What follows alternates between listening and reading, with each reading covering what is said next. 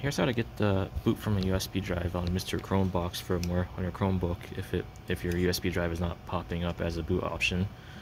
So first thing is, it seems that some USB ports work better than others. So this one has 2 of them, and the one on the right works better than the one on the left. So I don't know why, but both of them are super speed. But if you have a USB 2.0 port, that might work better. But if you only have 3.0 ports, just try a different one if it wasn't working.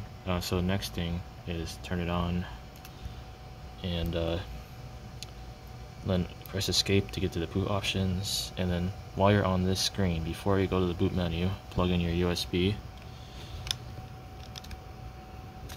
and then go to your boot menu. And your USB drive might not show up, that's the issue. So go back, escape, unplug and replug, and go back to your boot menu, and still wasn't showing up, so try it again.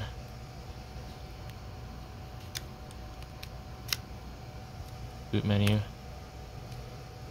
Try unplugging while it's on the boot menu screen, and then plug it back in while it's on the boot menu. And then go to escape and go back in.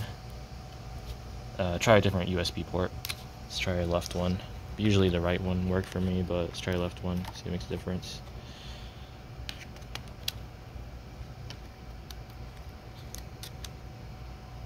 Okay, go back, escape, boot menu. Oh, here we go. So now it showed up. I'm gonna try seeing if the right one works now, the right USB port.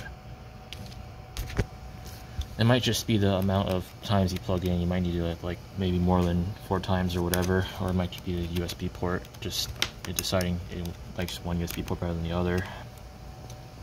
Let's plug it in. Yeah, it doesn't like the right USB port now, so